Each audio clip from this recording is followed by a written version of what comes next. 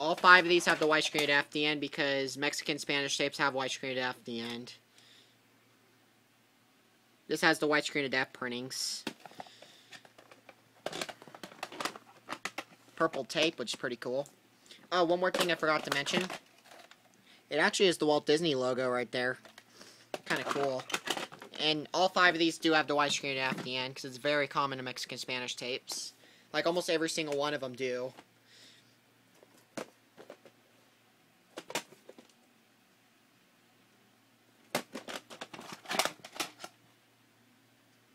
And just like Japanese tapes, these are an NTSC format still. Australia and UK ones, however, are in the PAL format, so you need a PAL player for it. But I do already have a PAL player, so I will be able to watch them. And Canadian tapes, another thing is they also play an NTSC, of course. Not to get off topic. This one actually does not have printings. It has a print date, but it still has widescreen at the end. December 9th, 1999. I'm guessing they kind of use the print date as printings for this one. I don't know. It's kind of odd. And these next 3 also do have a print date. And no printings. Widescreen at printings or anything.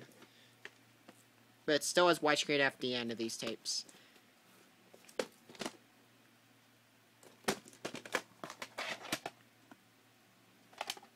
September 29th, 2002.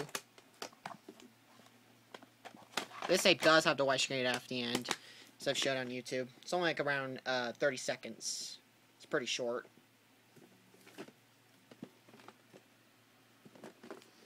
Last Mexican Spanish tape I have. April 22nd, 2003. And I think probably my rarest one because it's the latest. Or E.T. could be possibly one of the rarest too. So that's all my Mexican Spanish tapes I have. I'll see you guys in my next video.